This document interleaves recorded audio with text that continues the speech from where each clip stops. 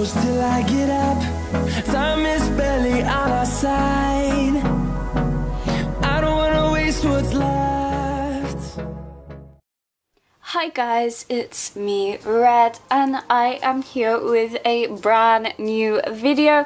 Today I'm doing a DIY video for your dolls. It's how to make Tumblr inspired ombre wall art, as you can see.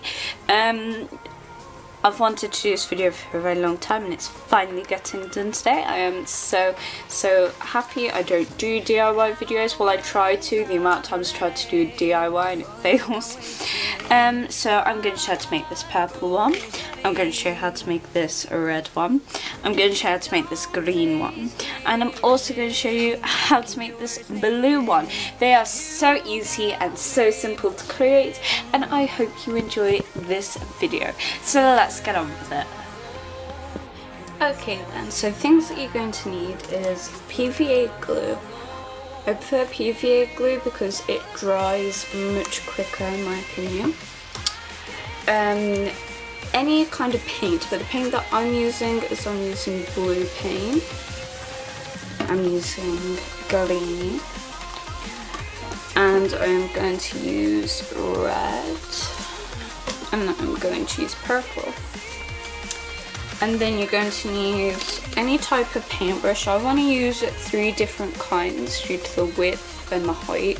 So this for the much higher tones and these for the lighter ones. And then something to put your paint in. I'm using the access of this pizza box. And then you're actually going to need the cardboard to do the ombre paint on. So the cardboard, which was a full piece like that, but I folded it in half so you can't see the pizza box on the other side. And then a pair of scissors. These are really sharp ones. I don't feel like you need sharp ones, but if that's the only source of availability, then use them. So let's get into it. So the first thing that I've done is I've just put glue on the pizza box, and then I'm going to put my paint this way that you won't see the other side of the pizza box once you're done. Okay then, so now I'm going to cut out as many pieces of the cardboard as you want in different sizes. So if you want them to be long, they can be long. If you want them to be smaller, they can be smaller. Because these are going to be the templates that you're going to use. Now I need 4, so I've got 4 different paints. And then once these are fully dry, then we can go with the paint. So now I'm going to show you how to make the different shades of paint. Go in with your PVA glue. You're going to need to make 4 doubles or little piles of the glue. I know the glue is kind of connecting to each other, but like that's really not a concern at the moment. Then once you've done that, then you're going to want to go in with 4 shades of each colour. So 3 actually, 3 shades.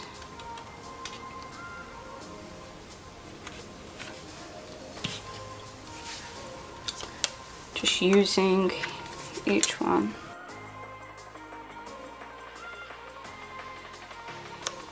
So I'm going to show you how to make the lighter colours first. So the lighter colours, you're going to need kind of like a medium size paintbrush, like that. Focus, is it focusing? It's not.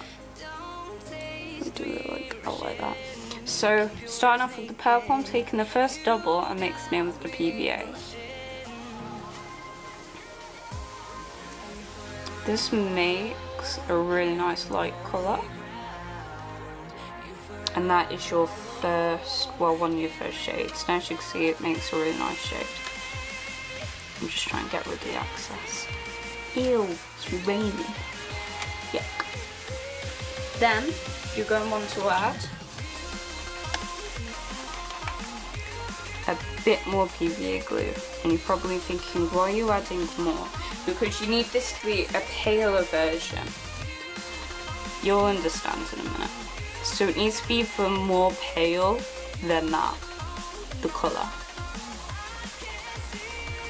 So now that version's gone a lot more of a pink. Clean that up. Now I'm going to start at the one at the end and add a very small droplet of the PVA. And we're going to make that second colour. I know you can see my tripod, but just leave that. You're going to want to make a smaller colour. So the colour's going to be light, but not too light. Need a bit more PVA than that.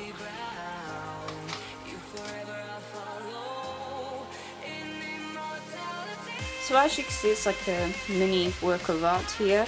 So that is my darker colour, my second darker colour, and then my dark colour, my first lighter colour, my second lighter colour, and then so on in the pattern. It may not make sense to you guys, but it'll make sense once we get painting.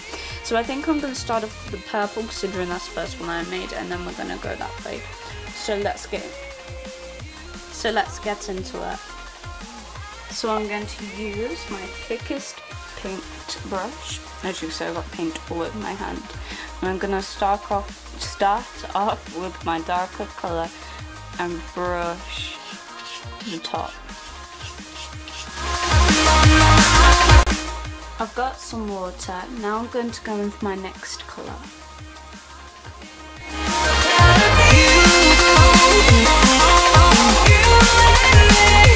So because of the lighting, it looks really out of sync, but it doesn't look that out of sync in real life. I think you'll be able to tell in the pictures much better.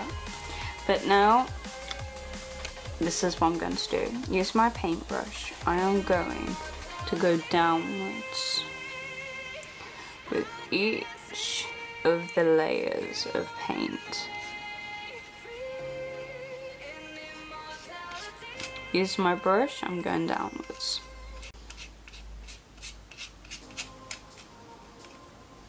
And then I'm going to go in with my darker colour again and dab the bottom. Okay then, so here is the almost finished product. It just needs to dry. As you can tell, the way it's drying looks really nice. And I'm just going to wipe off some more of that because it looks a bit too dark. And now I am going to make my red and the blue and the green ones, and I'm going to speed through those just so you can see what they look like.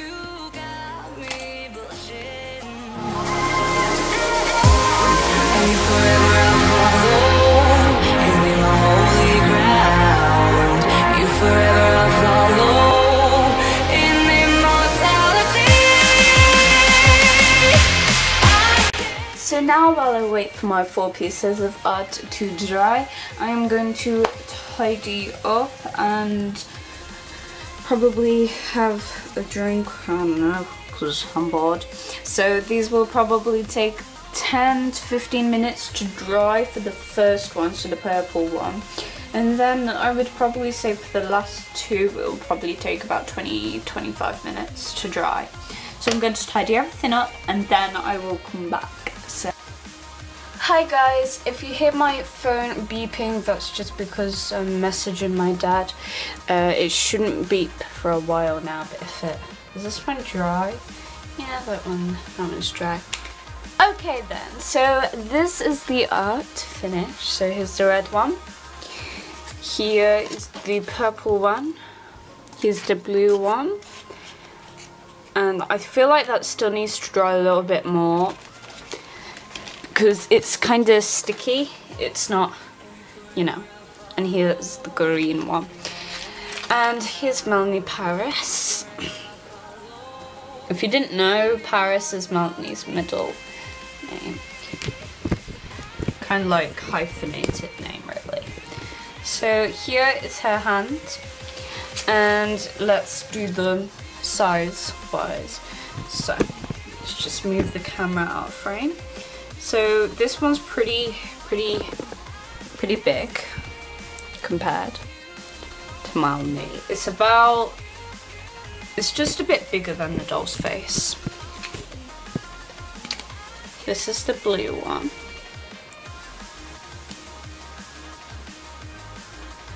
And what size is that? That just about covers the center of her face.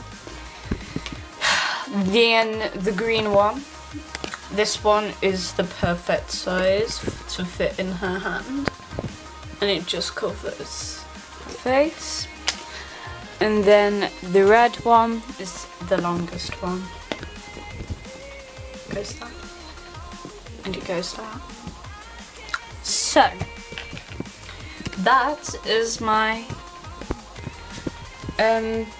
DIY video for you.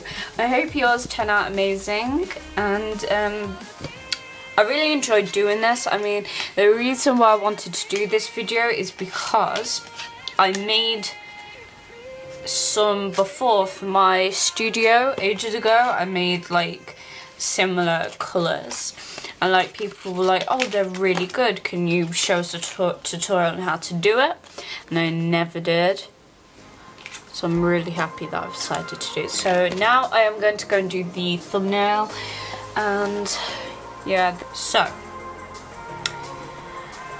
yeah, thank you so much for watching. And can we just take a minute to admire Melanie's beautiful outfit today? It's just gorgeous. And her hair needs washing badly, it's really staticky. But yeah, I was going to use L'Oreal in this video, but I decided to leave her for another video. So thank you so much for watching, and I hope you enjoyed. Bye for now, guys. Bye. Red, Melanie, and yeah, Red and Melanie out. You be my holy ground. You forever I'll follow.